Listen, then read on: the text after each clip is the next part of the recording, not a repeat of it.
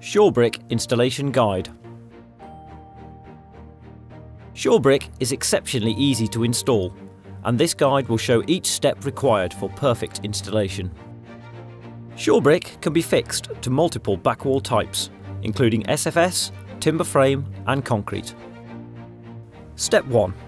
Fix the bottom rail back to the supporting secondary structure.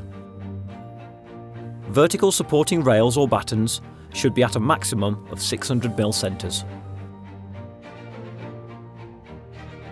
Ensure it is level and positioned to suit the intended brick coursing.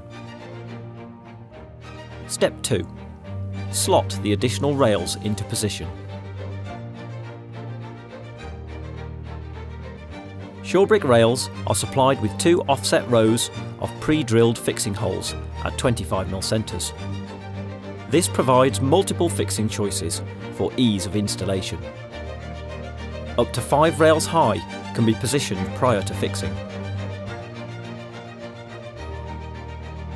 Bed joints can be opened by up to 2mm prior to fixing if required.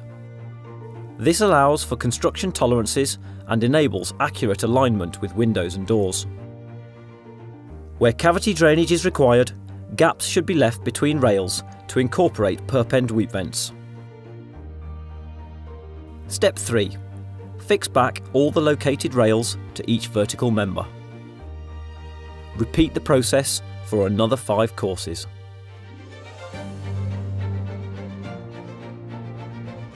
Where soldier courses are required, horizontal supports are introduced and the rail simply turned through 90 degrees.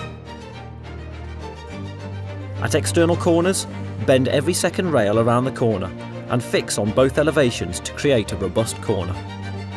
Alternate rails are abutted. Bend the rail by taking 2 small notches out with a grinder, circular saw or hacksaw. Any angle of corner can be created in this way. Step 5. To install the brick slips, offer the top slot of the brick into the rail locator. Tap the bottom of the brick with a rubber mallet to locate into place. The brick is now fully secure. Step 6. If required, adjust the horizontal position of bricks to achieve the correct perpend spacing. Step 7. Slot external corner pistons into the rail, ensuring the perfect brickwork corner.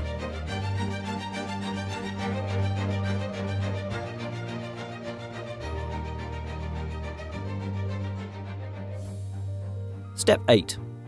Once all bricks have been located, point the joints with Shorebrick pointing mortar and any mastic seals can be completed.